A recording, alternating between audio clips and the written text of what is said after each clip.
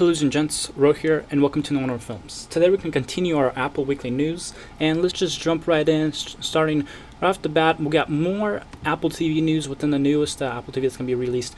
Unfortunately, it's not going to support 4K, which is, I guess I could understand why it's not going to support it, but at the same time, we are in 2015, and 4K, YouTube's doing it, and actually 5Ks, and 60 frames per second, so I guess it seems like you would expect it from the Apple TV, but then at the same time, if you think about it, it's a lot of it would have to be a lot of streaming power. Like, that is a lot of data you're transmitting straight to your Apple TV, and you're probably gonna be dealing with a lot of lag issues and loading issues, so that's what they're probably trying to avoid here.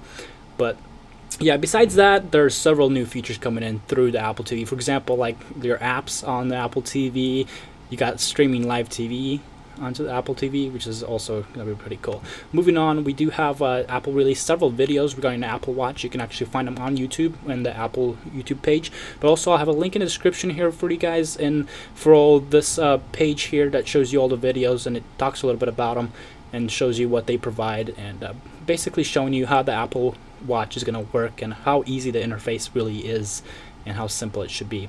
Then I have two apps here. The first one here is called Your Mechanic. Basically, if you get the app, you can request a mechanic to come straight to where you are, but of course for a fee. I think it's pretty cool though. Let's say your car is completely broken down, you need them to take a look at it for you right there and then you go ahead and get this app, or you can even give them a phone call.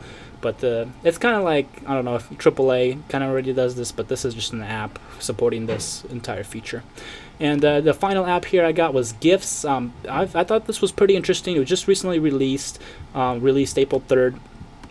And it's honestly might not be too popular right now, but GIFs are becoming really popular. It's like an image, but it has a quick, almost like a Vine, if you think about it. It's because it's like a 6-second image, but GIFs are basically a collection of images put together to make a little quick clip or video, get a point across, or to present something really, really funny. And you see GIFs, you should be seeing GIFs a lot more often, especially like everywhere. But this is a cool free app. Be sure to check it out. That's it for this weekly news. Catch you guys next video, and later. Let my life be the proof of your love.